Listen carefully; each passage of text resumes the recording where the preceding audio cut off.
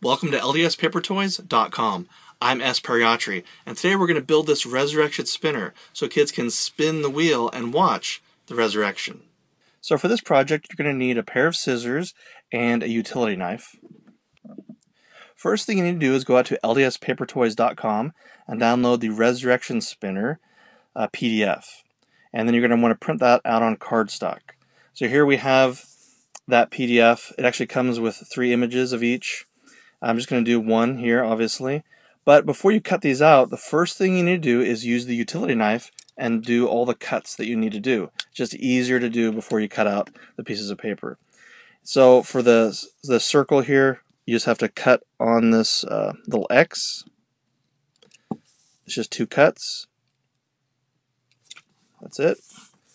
Here you have another circle. And some other cuts you have to make is here along these dotted lines.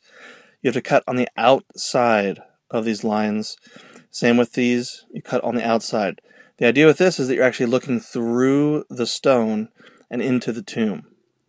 So I've given you some space to be creative here. You can make these as jagged as you want, but you have to come all the way on the outside of the line for it to look right. And then when you get down here, you just cut on this side of that line.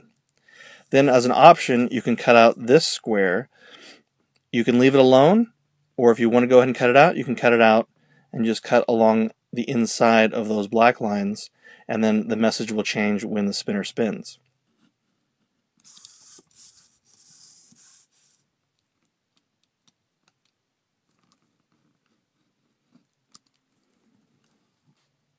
Okay, so I went ahead and cut all that out. Notice I cut all the lines out, made this line really flat here on the bottom, and I've cut this out as well.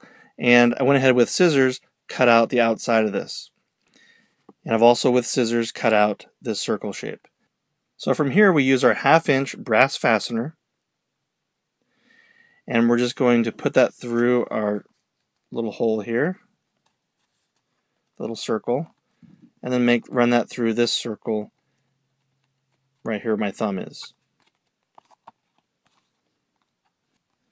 So we're looking into the tomb. It says Jesus died, and even over here it says Jesus died and was placed in the tomb, and has a scripture reference. You simply turn, you spin the wheel,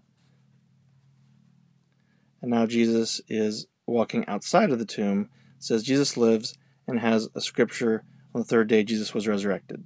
For other ideas like this, visit LDSpapertoys.com.